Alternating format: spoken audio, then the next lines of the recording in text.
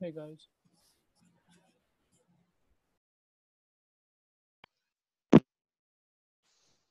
All right, we're recording. Hey everyone, welcome to the Container Identity Working Group meeting for September 22, 2017. So on the agenda today, we've got Tao Li from Istio, who's going to give us kind of an overview of, a kind of quick overview of what actually Istio is, and then sort of dive into kind of the implications of how we'd like to kind of Istio as a use case for this identity system that we're trying to build essentially. So they're provisioning certificates, so we would like to be able to have them as kind of a plugin one of the plugins that will work with this identity system that we're talking about. So I'll hand it over to Tao. Okay. To take that away. Can everyone see my screen? Yep. Okay. So first of all, I want to give some Istio review before we dive into Istio-auth. So Istio is an open platform to connect and manage and service and secure service. So it provides a feature like load balancing, service-to-service authentication, monitoring, logging, and it has a control plane and data plane. So control plane, as you can see from the above, we have a pilot, which is doing discovery service. Make sure it does authorization and policy control. Istio-auth just do the auth stuff. And in the data plane, we have an Envoy, which is developed by Lyft. And we call it Istio proxy, which is an extended version of Lyft Envoy proxy. So this is a high performance proxy developed in C++. And we use this to mediate all the traffic, including the inbound traffic and outbound traffic, to perform all this monitoring logic, and also like auth load balancing stuff. So this is what Istio does. So Istio-auth's overview is like Istio-auth try to provide a strong identity to each service that represent this represent the rule to enable interoperability across clouds in the cloud. And the Istio-auth also want to secure service-to-service communication. It provide a key identity system and to automate the key insert generation, distribution, rotation, and revocation. So one question I was going to ask, do you see that the certain identity for services is only for services that are Istio enabled, or would other services that aren't using the proxy be able to participate in getting a cert for things like TLS serving or for client identity? Well, that's a good question. For right now, we're at our 0.2 release. As of the 0.2 release, we only let proxy talk to proxy. So external service or other non-Istio service, they're not able to talk to us in TLS or mutual TLS. But we do have an action item to enable this, which we targeted for Q4 because. Is that really true though, Tao? Because Istio-auth will create a TLS cert for every service account, kind of regardless of whether that service account is participating in the mesh. Well, that's right now we're doing this within the same cluster, the service account. Within the same Kubernetes cluster. Yes. But yes. Services that are not part of the Istio mesh, if they have a service account, will still get a TLS certificate from Istio-auth and could, in principle, use those certificates to identify themselves to services in the mesh. Well, in that sense, I would say yes, yeah, you can do that. But right now, what we have the problem is when we have the traffic from the kubelet, which is like a do health check. A kubelet is pretty hard right now for kubelet to get our Istio certificate, and also for outgoing traffic like from pod to API server. So API server doesn't have our key insert. But what you say is right. Yeah. And we actually have been talking about this in sig-auth as well for things like Prometheus. If you're only exposing a TLS protected endpoint, how would Prometheus trust that? So if I understand correctly, the integration today could be abused. You guys have some plans to do that. Maybe this is a follow-up topic that we just queue up, which is, does every Kubernetes service have the right to a service identity?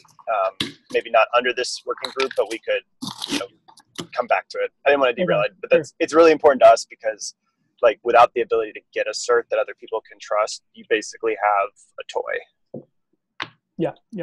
Yeah, I'll throw one more use case out there that I know about too. Like bits of Calico kind of want to authenticate to each other using a mechanism like this, and so yeah, it would be that's. I think we have a number of examples of like even like fairly core Kubernetes bits wanting to have service-to-service TLS that they don't really have at the moment. Okay. Thanks. So here's the overview about how Istio-auth works. We have 4 steps. Step 1 is a MTLS handshake. And when the client side receives the server's certificate, we will do a secure naming check to first for the server's cert identity. And server will also do a similar thing to do authorization check. After each side verify each the other side, so we can do data transmission via metric TLS. By the way, as you can see that the same field we're using has a prefix like a SPIFFE : // So SPIFFE is like a new industrial standards. Different services can talk to each other securely. So its scope like has a cert format and key cert distribution. And as for now, Istio just leverage the same certificate format. Quick question. Do you sure. depend on the DNS at all or no? Is the naming completely decoupled from DNS? Yes. We use the same field with a URI actually.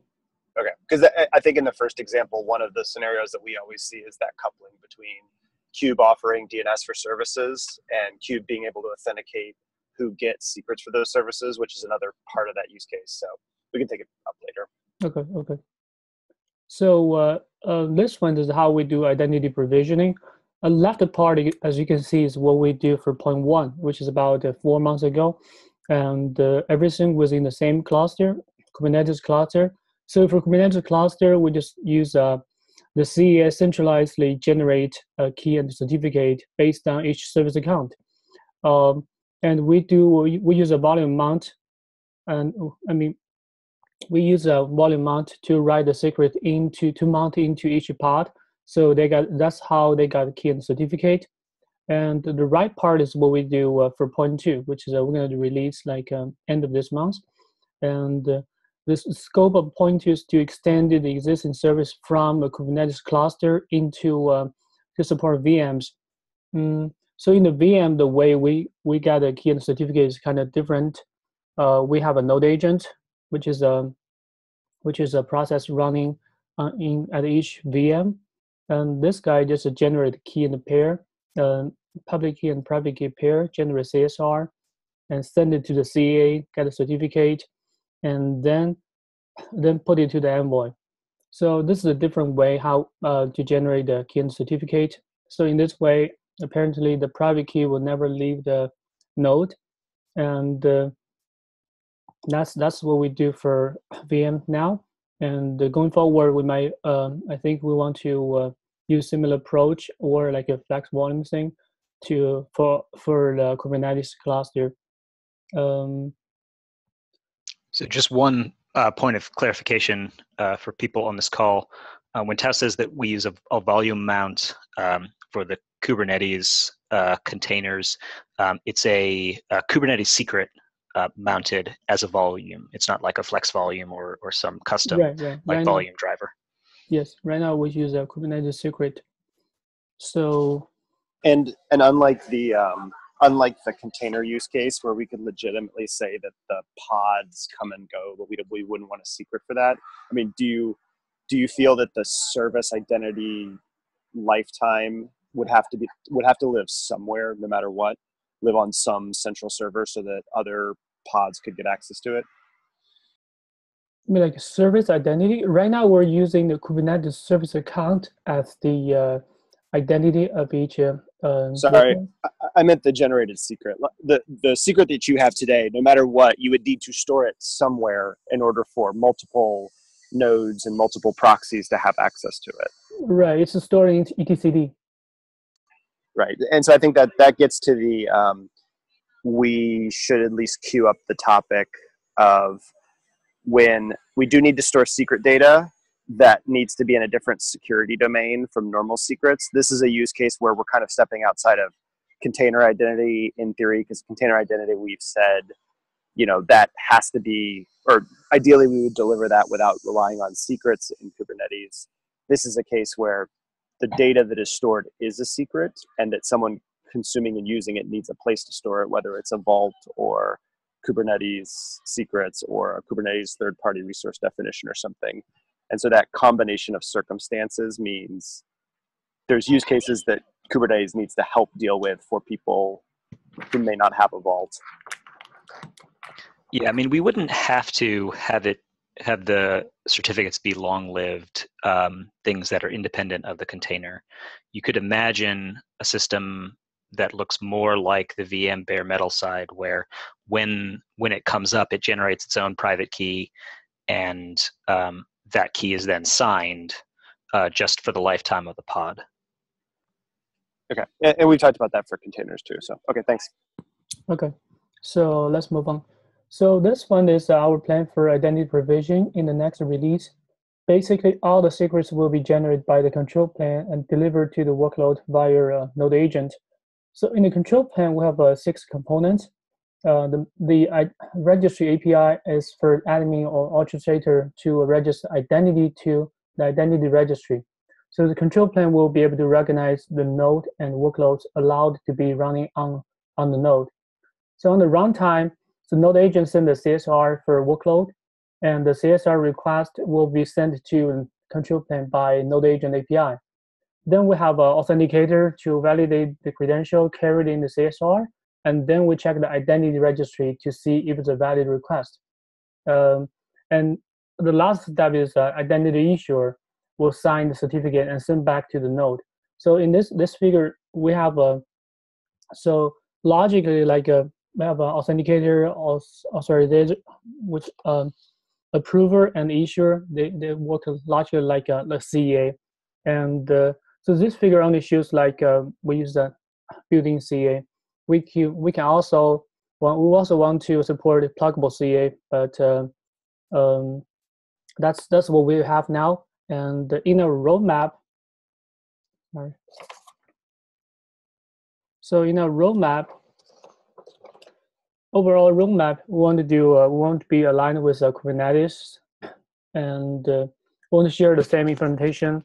Right now, the CSR is pretty much similar, because Kubernetes uses CSR to do kubelet certificate provision, and also what we can do is to share the CA implementation. In terms of building CA, as I mentioned. So when you say the CA, do you mean the CA that pods trust, or a different CA? Right now, Kubernetes has its own CA, and Istio has its own CA. So I don't see any problem that these 2 CA cannot be combined. We actually had a really similar discussion like this in OpenShift, and we felt really strongly that they shouldn't be combined. Maybe this is a follow-up, but it came down to it really does need to be easy for the central cluster admin to decide which CA's pods should trust, which would be combining CAs in a different way than we do today. Yeah, we actually thought about a similar problem too. That's the reason I think in the previous slides, Tall said the identity assurance should be a pluggable unit. So we do see there are different use cases where you want to separate the workload identity from the Kubernetes orchestration CA. And there are also cases where you want to combine them. So like making the insurance unit pluggable means that you can have your own route, or you can plug into your existing Kubernetes route, and every certificate issued are routed as the same route as Kubernetes. So Yeah. we want to support both cases. Yeah, and I bring that up because it's a scale problem that we put a CA into a service account secret today. So like OpenShift and some of our densest clusters have over 2 gigabytes of data in etcd. That's basically just the CA. And so what we'd actually like to do, like as a really concrete scalability improvement, is move the CA that's delivered for the service account secret outside of secrets and have that come in by an orthogonal mechanism. And that then leads to a bunch of those other questions like, I'd love to be able to, as an administrator, define what CAs my pods should trust, which isn't, it doesn't, like, I don't think it obviates any of that stuff, but I think that's a very pragmatic thing that we could target as a feature, which is it should be possible to control what CAs pods get across a cluster with either pod preset or with a cluster level scope thing. Clayton, I think the scale problems, correct me if I'm wrong, are like just like all the objects that are created, right? It's not like the CA itself. It's the all the objects created for each service account, right? The fact that you have one in every single service account object. Yeah. Instead of just Yeah, and using if you've got an intermediate, and if you've got that intermediate, then you've got the intermediate CAs in there as well. So okay. we have 4K. We have 4K of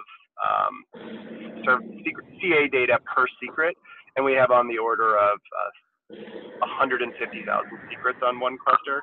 Right. And so that sort of stuff adds up. I think it would be like straight off the bat, like we want to go solve that in a way, because the use case of what CAs should my workloads trust is not really a platform. It's not about the service account token. It's about an administrator or a platform or an application deciding which CAs to trust. And it opens the door for integrators. Right. So, I mean, the way we've talked about this kind of with Mike and Istio is we've kind of discussed, like, would it be possible to break out the Kubernetes kind of CSR process into like something separate that Istio could use, because Istio is essentially implemented something very, very similar. Right. And share those things. I'm not sure if I don't think that really addresses your secret kind of just data problem. But how does that fit with your idea of kind of not sharing the CA? I'm not sure I quite follow the logic. Well, no, I think the CSR is a great place, because nothing about this, like CSR, there's nothing about the CSR that's tied to a particular CA or even completely disjointed trust domain. And I think likewise, the problem that someone looking at a cluster who wanted to put a CA into all pods on the cluster that they trust, which is a fairly common operational thing, is going to have to do that by abusing the service account secret, speaks that there's just a functional gap. So we can queue that up as a topic, but I think it's really worthwhile to say, like, what TLS domains you trust really does come down to it's a platform feature to be able to inject those somewhat orthogonally to the service account secret.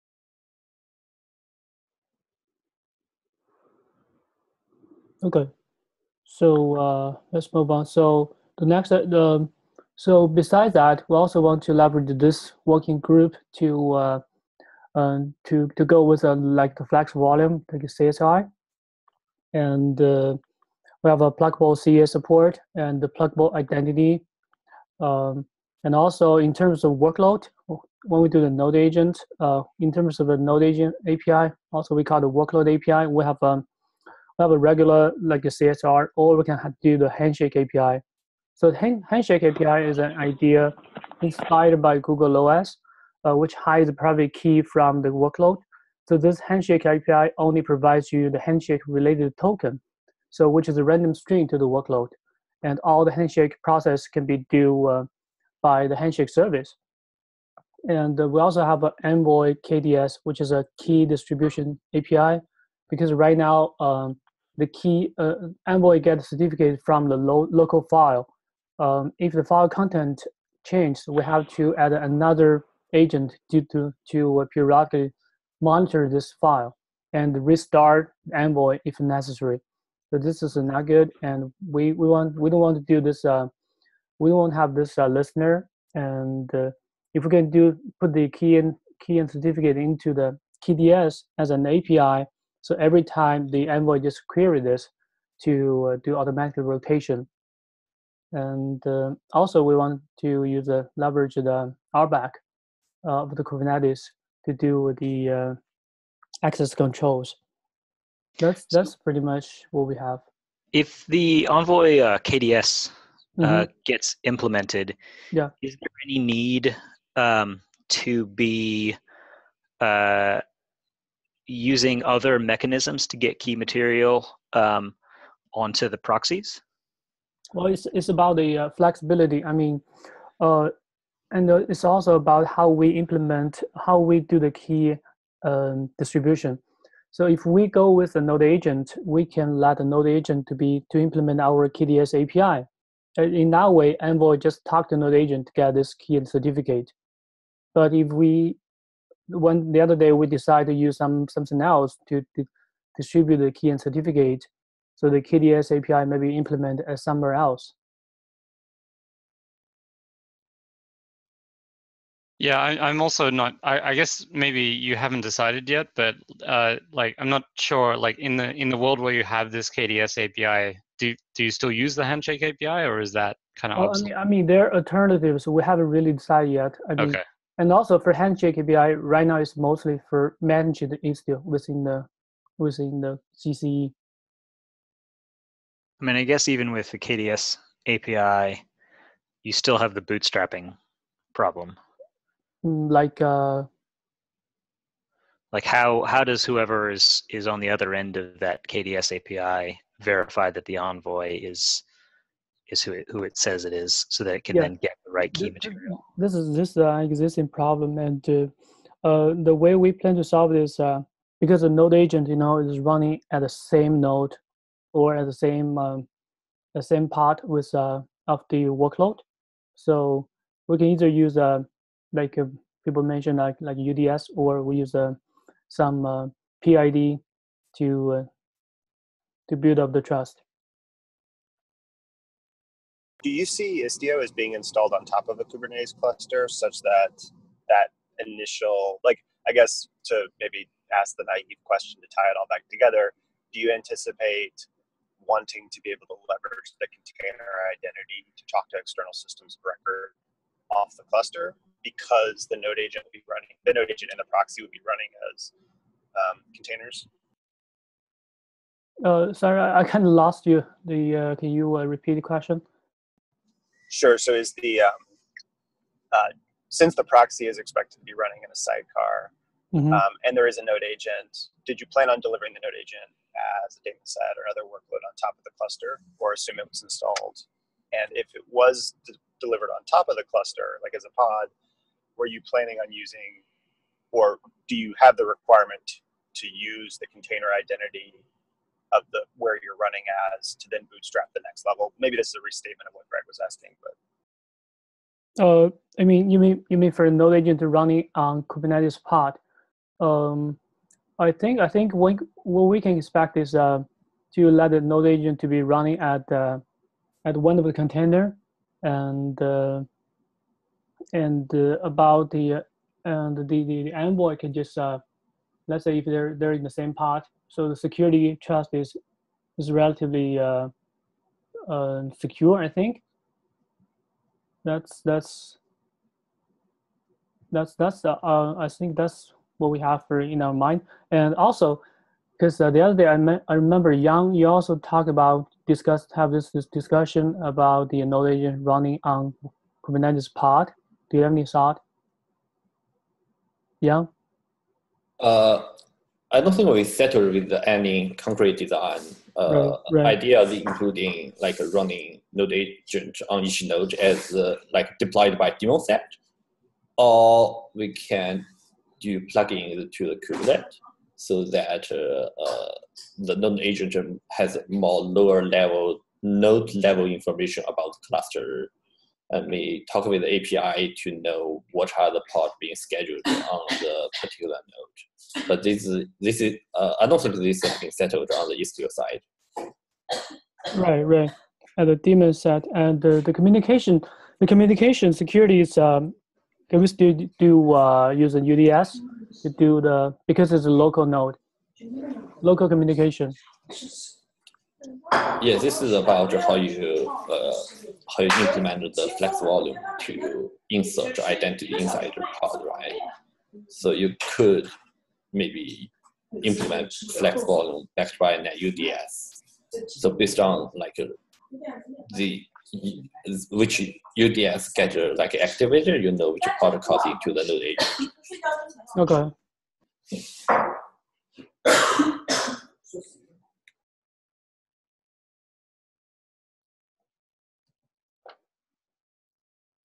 So any questions? Yeah, I'm just trying to imagine this. So like with the flex, so I think like the most interesting bit probably for this working group is this discussion here, like of delivering the identity and how you would want to get at it and how we could deliver it. And I'm just trying to imagine like how the flex volume piece kind of fits with the handshake API. I mean, it'd be nice to preserve that property of the workload not having access to the key. I think that's really nice. But I'm actually not. I'm trying to imagine this. I'm not sure how it fits together. Yeah. I don't know if anyone else has a picture of that in their head. Can you guys hear me? Yeah. Yep. Oh, yeah, I was gonna say, like, I don't know either. I do think, like, if we accept as a given that there's a diverse range of container workloads that are going to go and connect to other servers, that the idea of, if we don't have to force that to do the handshake API, but it is convenient. But even the things we were talking about to inject identity in a prototypical sense were the kinds of things that you could use to inject a UDS into the Envoy proxy in a secure way. Yeah. Okay. So if there's any more questions for Tao, maybe I'll just give it a minute to see if anyone else wants to raise some or discuss anything else here about Istio and crossover with identity. Otherwise, we might move on to Mike and talking about his doc. There's a link in the agenda to that.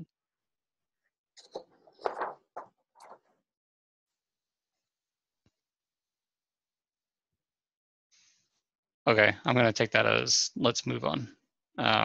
So, Mike, could you maybe kind of give us the elevator pitch for your for your doc, and then we'll dig into some details. Yeah, sure.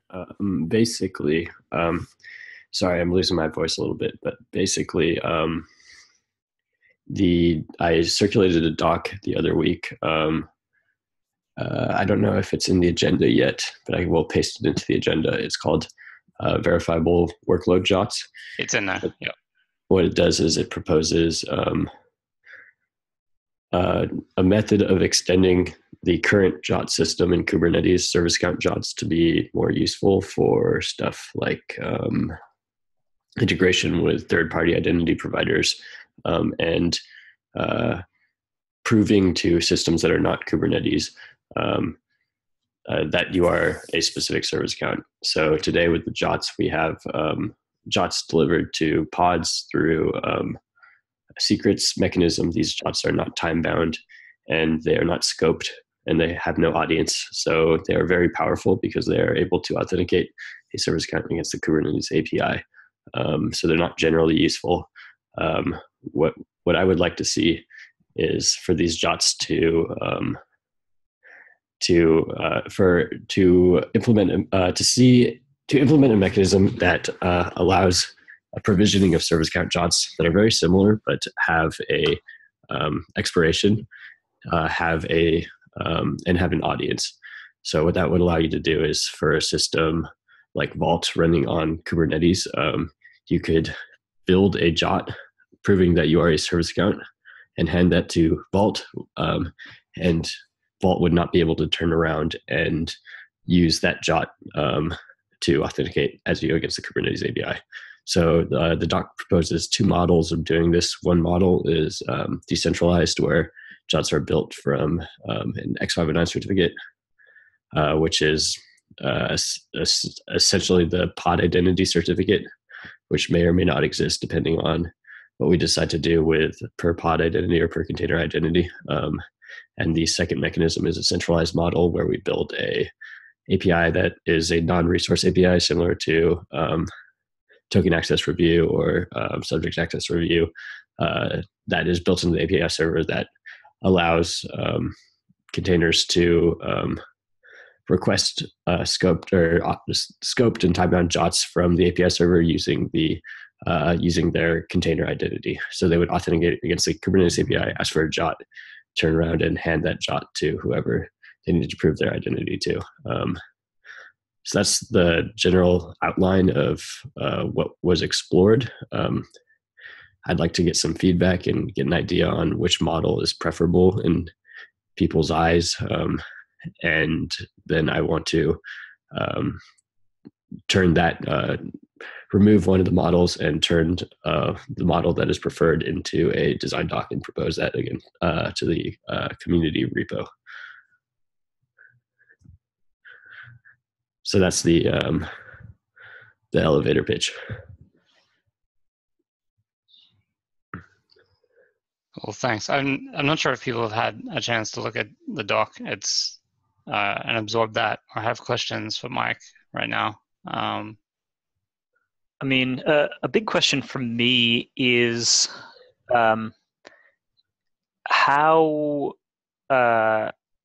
widely deployed or like how common are services that will be able to validate one of these decentralized JOTs, but don't just accept X509 certificates. So like Vault is a good example where you could use a JOT to validate against Vault, but does Vault just accept a TLS certificate in the first place? That's a good question. I'm not specifically sure about JOT, but I do know about the current Kubernetes JOT integration or Kubernetes Vault integration, and it does use the service account JOT.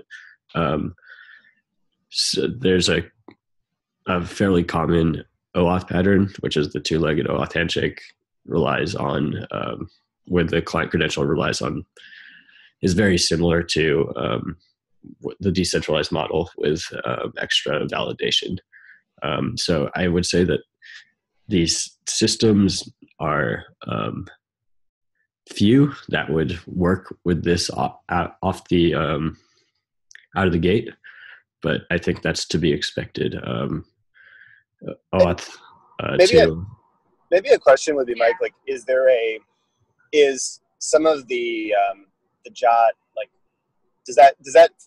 do you use something like the decentralized model when you're attempting to solve or succeed at scale or reliability guarantees across multiple failure domains versus the centralized model where the reactivity and the centralization is valuable? Because like I'm just trying to like analogize when I would use a TLS cert versus when I would use a JOT. And one of the reasons I'd use a JOT is I want to actually, like, I think there's a lot of use cases for, on the Kubernetes side, turning JOTs into more scoped tokens and limiting those down to talk to other people in the Kubernetes ecosystem with. But that's more of an ecosystem integration play. There's other ways to do that.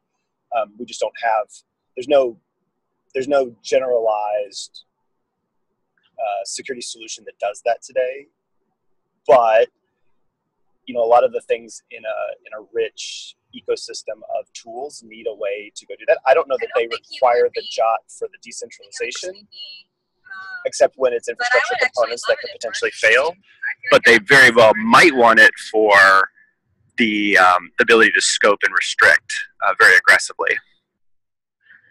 Yeah, I think the couple benefits of the JOT are not even excluding the talk about decentralized or centralized model. Benefit of the JOTs are working with systems that do accept and backwards compatibility with our current Kubernetes API, and going places where TLS is not supported. As far as the centralized and decentralized model, the main benefit of decentralized, as you said, is definitely availability and potentially scalability. Obviously, if you have like a centralized job minter that can be made HA by same way that we make the Kubernetes API server HA, the where you would use in a decentralized model, where you would use a JOT over a just presenting a TLS certificate with client auth, that's a good question. I think that like the comparison of like JOT versus TLS with client auth is maybe a somewhat misleading comparison, because like X509 certificates could be used in protocols other than TLS and could just be payload in the same way that JOTs are. Could be in practice though. Does anybody use them like that? I am not sure. I think, and I agree. I just couldn't think of an example off the top of my head where I've ever generated a client certain key and sent it along to someone. Not to say that like it couldn't, but at least the JOT does have that OAuth overlap. Right. And some of the ideas of time limited, you can time limit a TLS cert, but the complexity of an assertion, which is really all a JOT is, and it's a lot lower. So yeah, I think those are the. Those are the two things that I think are really important distinctions about JOTs versus X509, is that JOTs kind of have this mechanism of scoping an audience and the ability to add additional claims kind of built in, whereas like you could build that on top of X509, but there aren't any like standard extensions yet. And you can propagate it, which I think that's the key is non-propagation. You focus on TLS. If you want to allow something to propagate to an audience in a controlled or uncontrolled fashion, you would use a JOT. Yeah. I think like, and just to be clear, like propagation, we're talking about, people like to terminate TLS at their boundaries. It's very common, like having load balancers terminate TLS and that sort of stuff. And so then they need like to have some way to that thing that's terminating TLS to carry through the identity that was presented in that certificate. And so that's where the JOT is helping you here, that it gets to travel through that path. Yeah, and so we have a couple of, like, just to tie this to some of the concrete problems in Cube that might give us ammo for what we might explore in the short term. API extension servers actually rely on TLS identity from the masters. The Kubernetes masters also present proxy, a specific proxy TLS cert to the components that they talk to. So if you run, Kube API service proxy or pod proxy or node proxy, the identity that's coming through is, the system master proxy identity. There's a lot of things that we've talked about where there's a risk in allowing those underlying systems to trust this all-powerful proxy to talk to them. But there's a lot of incentives for people to go trust that. And therefore, as we go forward, we might very well want to say the kinds of interconnections among the infrastructure, we want to recommend that you use this kind of identity for this use case, and we want you to use this kind of identity, JOTs and assertions for this other use case. And, we don't have to take any of these steps, but it seems like people are going to take bad steps unless we can offer some alternatives and suggestions. So either way, we have to have something.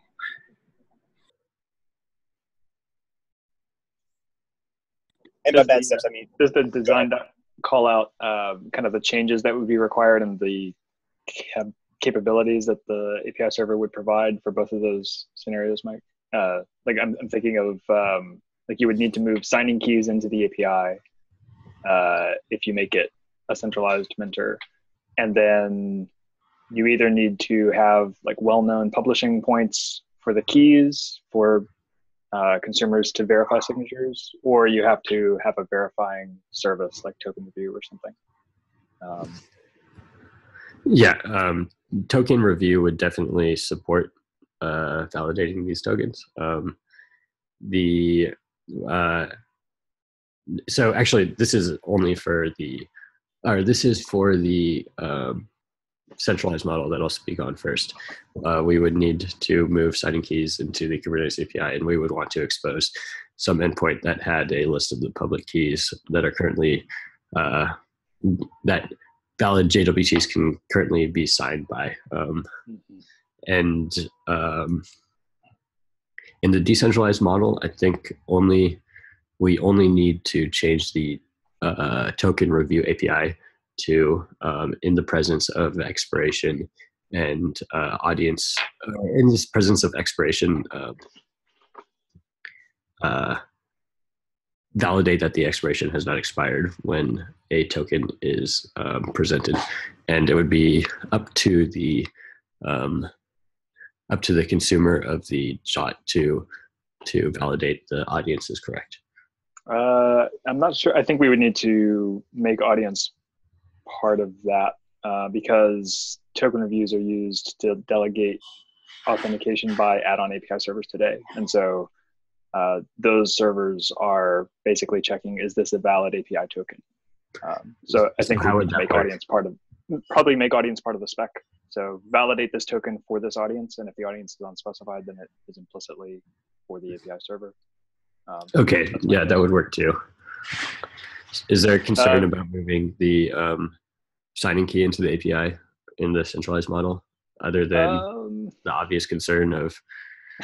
Isn't that? I mean, that's effectively what. I mean, it's very close to what token review has to do today, no, which today, is. Today it has verifying keys. So right now, the API server doesn't have to have access to any signing keys. So the CSR signer and the service account signer, those signing keys can be held closely externally, and you can run those controllers from, you know, a more protected location. And but if you compromise, is it worse than the master serving key? Like is it worse than the master serving cert on the API servers, which all API traffic goes through, including all token reviews, all CSRs, etc.? It depends on what else you're using to sign those things. Yeah. I mean, presumably the serving key doesn't give you access to sign things, right? Normally you have a serving cert that only lets you serve. So even if you gain access to that, you can control that DNS name, but you can't go mint other things. So you can arbitrarily alter signing requests. So I think that there is a path towards separating the privilege of the JOT signer from the API server process. We can just use either a kube aggregator framework and to have a dedicated JOT minting kube aggregator that is more protected, or we can use something like a webhook API that is synchronous. Yeah, I didn't want to rat hole. I also, at some level, the theory of if you can intercept every API call, is there any difference between what you can do and effective root on the cluster? And the answer is no today. Right, but again, sure. with signing keys, it depends on what else you're using those for. Yeah, I mean, you can imagine a signing key that has scope beyond Kubernetes. Right, exactly. And so, and that's fair. I agree, Clayton. Like you own the cluster, but if you own the signing keys, we don't know what else is associated with this. If this is an intermediate that is in your corporate PKI, and you can now mint things that are recognized by other parts of your structure, that might not be great. So I just want to call those things out and kind of weigh those as we're deciding between these approaches. Sure. We definitely need to figure out how to protect that.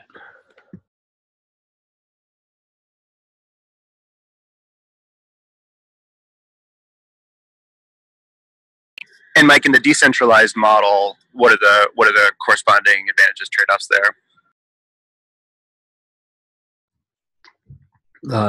Main advantage is, in my opinion, and is the high availability. I'd actually consider that to be the only advantage. As far as validation, the decentralized model, in my opinion, is actually much more difficult to validate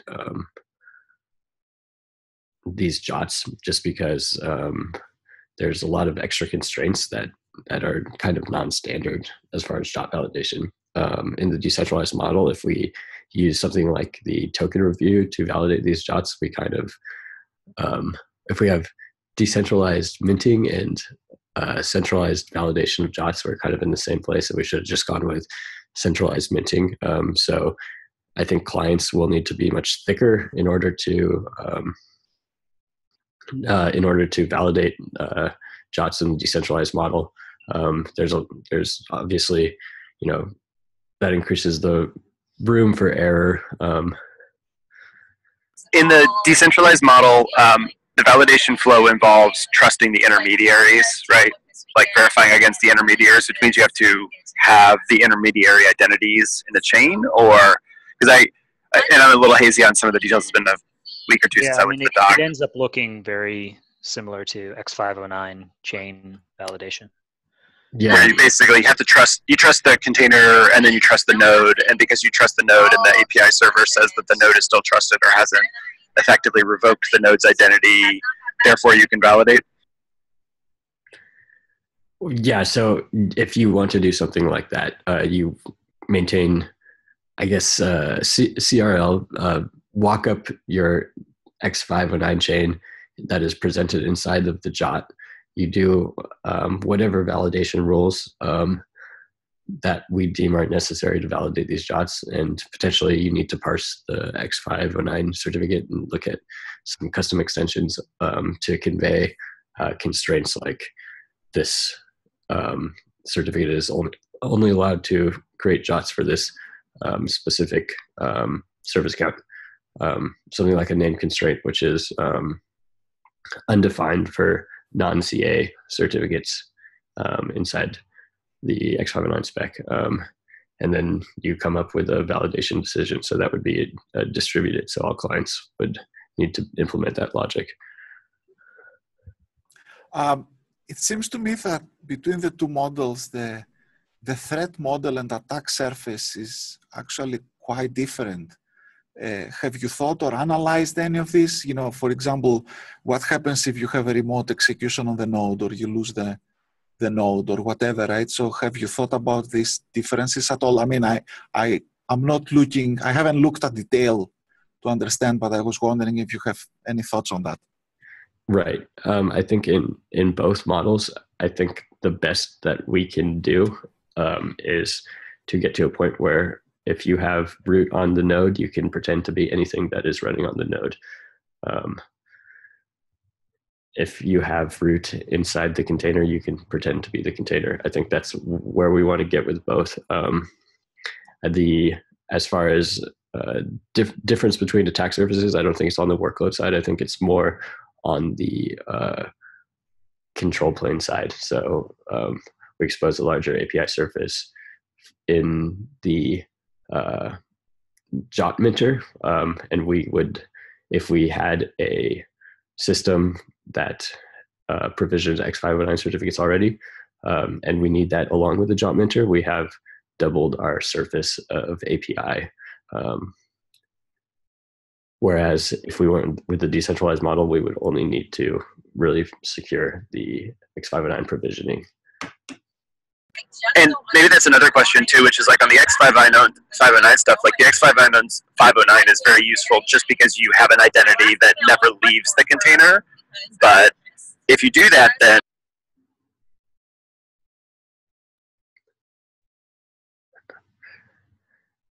we lost you mid-sentence, I think we lost you. Sorry, I was muting. I was just saying, like, the idea that we want to have a TLS identity on the container side that doesn't leave the container, that could be used for the non-propagating form of identity.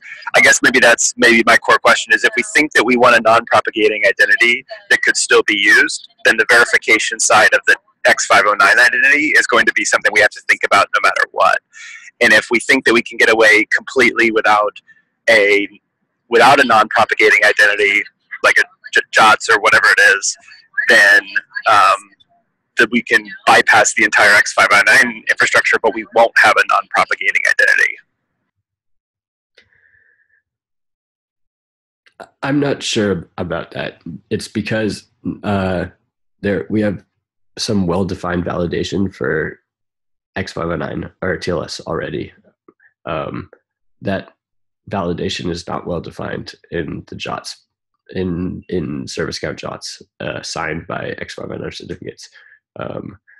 Yeah, I think that's an important point about the threat model is like, do we consider all the validation of these things in scope of what we're talking about with the threat model, or do we say, well, that's somebody else's problem? No, I think I was just about to say exactly the same thing. I think that what Mike's pointing out is that having to understand like the entire kind of issuance chain when you're so if it's the consumer of the JOT that has this kind of like X509 chain, and if it's their responsibility to walk that chain and know all about kind of what that means and do all that validation correctly, I think people are already kind of not doing JOT validation correctly in a lot of cases, and adding all that extra complexity there, I think is actually probably the biggest kind of security risk to that approach, more than, because I think Mike's right. Like once you have root on the node,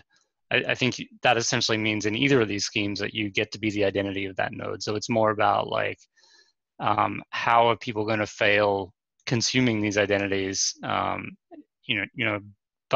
doing the validation wrong and there being bugs in that, or just like logic flaws in that, which I think would be very easy to do with this more complicated kind of. Could we turn it around and say, well, if the strength of TLS is verification is a more well understood problem, and the strength of JOT is centralization and use cases that require fine-grained control, but verification is hard, should we say that container identity for TLS is the decentralized model and JOTs are the centralized model? For like a JOT model is when you want to do validation is complex, but you could do more fine-grained things. That's fine.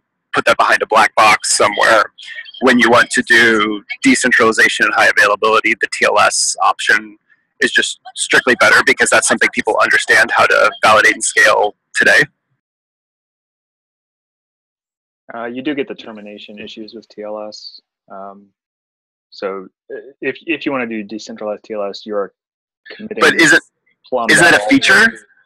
Isn't that a feature of TLS though? Like, which is you pair the two strengths. I mean, like in a sense, like literally, like if you want a non-distributable identity, then you do need to make it more powerful. And when you want to cross out of boundaries and go really decentralized, you need to hop out to effectively what is a higher level authority that controls more domains than just the domain you're in.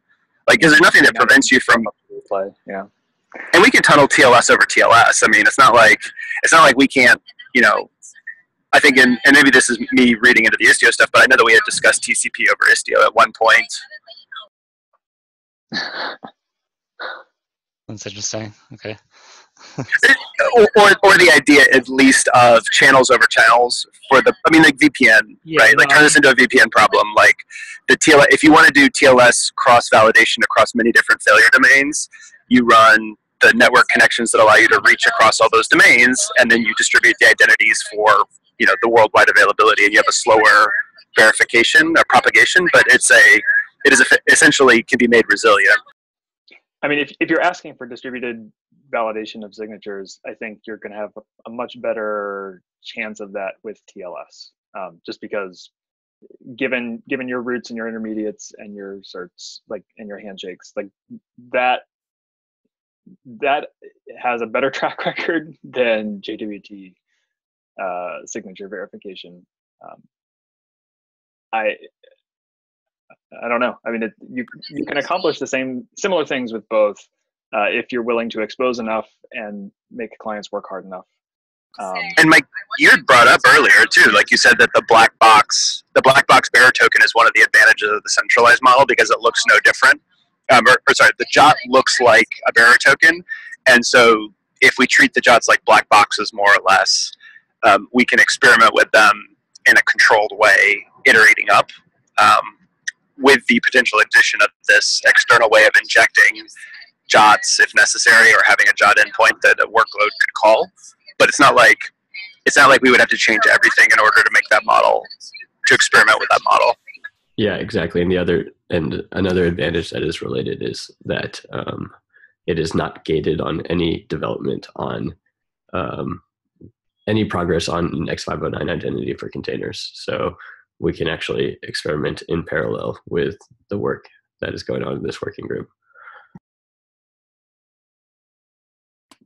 So I kind of wonder. Sorry, CJ. One last note. The container identity is still used to authenticate against the JOT minting API. So the root of trust is still the container identity. So what I was going to say, I kind of wonder if the JOT minting case is a specific case, a fairly common specific case of exchanging like the one true identity that we want to believe in for a more useful identity for external systems. Like, does this also extend to, would we do a similar API for plugging into Kerberos or other identity systems? I think it is. Kerberos is an interesting one. I would say Kerberos probably is going to be much more like a node agent. Like, you effectively authenticate. Yeah, we can go back to Kerberos. I do think for the other one, CJ, yes. Kerberos is always a weird case because it basically mirrors everything we're talking about here. I think it is very similar to an external integration from pod identity, or where trust is rooted from pod identity. What makes it different is that we support JOTs already. So we have some compatibility requirements to continue to support these. And it is generally useful and fairly widespread spec. Hypothetically, if we said that the decentralized JOT extension model, if today we could go experiment with that, and this is basically what was being said before, if we experiment with that in the direction of you can exchange your service account token for a JOT, allows us to prove out the concept, and then in theory, in a model where we replace the service account token with a private key or something like that in the container, then the model should be orthogonal, because we had always talked about being able to make calls against the Kubernetes API with your container identity. Yeah, I think that's what Mike was getting at too. And so I guess I see two models of getting an identity to interact with another system. There's either you're like, it's pushed into your container magically by something like a node agent, or you have your one existing identity that you exchange through some trusted API to get your other identity. And so it sounds like the JOT model is probably well suited for being a pull. I don't know enough about Kerberos to say why that would be better as a node agent push type thing. Kerberos is much more like X509. I mean, in a sense, Kerberos is hiding a lot of the details of the tickets under the covers, with the tickets functioning as your revocation notifications in a sense. So, I mean, it's basically a bridge between the two systems. Like, you have identities and cryptographic identities that are then exchanged for short-running identities that are then passed across the wire, et cetera, et cetera, et cetera. So could you use the, if we did have X509 private key container identities, could you use that as could those be the exact Kerberos long-lived identities? Generally what you would do actually is that the Kerberos agent would probably drop in alongside the X509. Because I have to go back and look. I don't actually know that you can get an X509 out of a Kerberos system, but the Kerberos, when you authenticate with a Kerberos system, you are effectively getting what is essentially a private key in some form that lives on your machine. And then the individual agents are then, cryptographic variants of that core identity. So it's almost parallel to an X509 injection. Okay. Sorry to tangent derail. I was just trying to see if this was kind of a generalizable thing that we could look at. Yeah, and I put Kerberos on there because it's just a good example of something that works. I don't think it should. We can maybe attack Kerberos separately from the next one, which would be like a vault style identity exchange or something. Okay. I think we're out of time almost. Yep. Greg, do you want to wrap it up? Yeah. I'd be happy to, if people reviewed the doc who haven't reviewed it yet. Yeah, I think we'll just call it here. We'll sort out the agenda for the next meeting on the mailing list, I think. So yeah, thanks everyone.